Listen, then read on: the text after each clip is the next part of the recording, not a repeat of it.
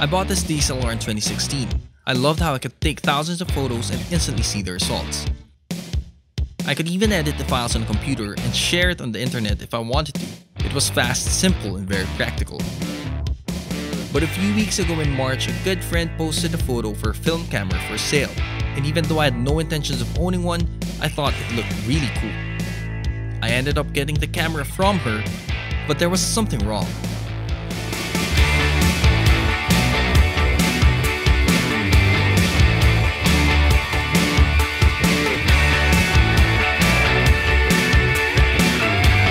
This is a story of 5 things I wish I knew before buying a film camera.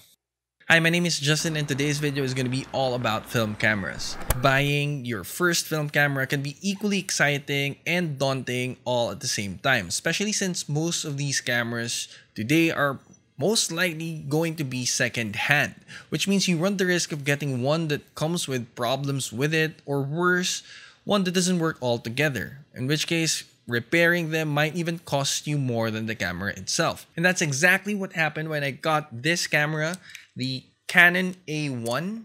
This is a 35mm SLR camera from Canon, and it came with this 50mm f1.4 FD lens. Now this camera is in great working condition right now. I even got it this custom red shutter release button to make it look even better, but it wasn't exactly that way when I got it. Now that wasn't the fault of the person whom I purchased this camera from. It was totally mine because honestly I was just really excited to own a full frame 50mm f1.4 lens that even though I didn't really have any idea about owning a film camera, I ended up getting it anyway. And so if you're someone who's looking to buy your first film camera and you're looking for some basic information about them, then this video is gonna be for you. I'm gonna be sharing with you 5 things I wish I knew before I bought my first film camera.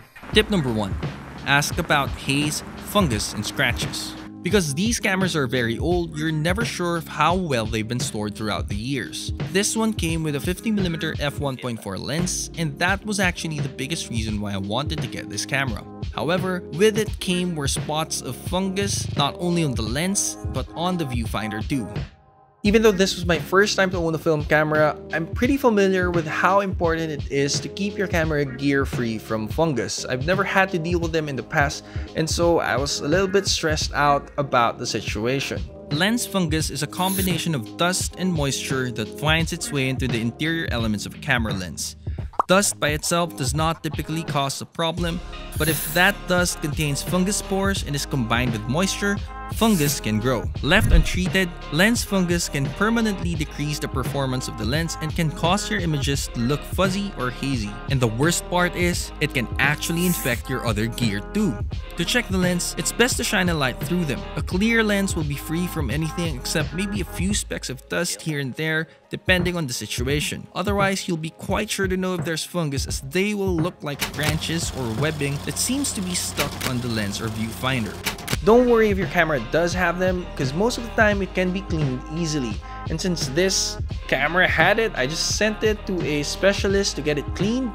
And like I said, now it's really in perfect working condition.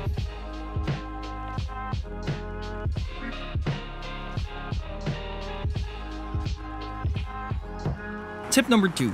Check the lens's aperture blades. Aside from haze, fungus, or scratches, there are a few other things you'll want to check out with the lens. A common issue that these lenses have are oil creeping onto the aperture blades due to a number of reasons. But in general, you'll want to make sure that the blades are clean and dry to make sure they'll work properly. One cool thing I really like about vintage lenses is the fact that I can open and close the aperture blades manually. So you'll want to see if they open and close fully.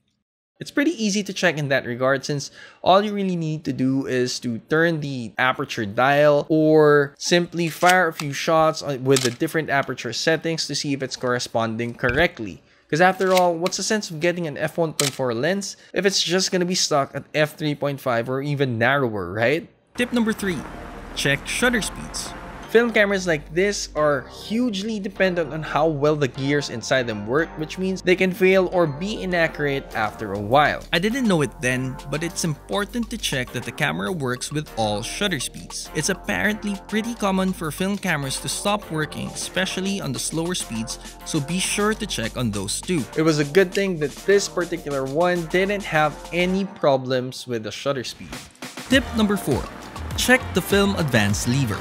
Unlike digital cameras that allow you to take photos one after another, most film cameras will have a film advance lever, and its main purpose is to advance the film inside the camera so that you can take the next shot. Sometimes these can get stuck, so be sure to try and fire a few shots with the camera while you're at it. This should be a pretty smooth operation.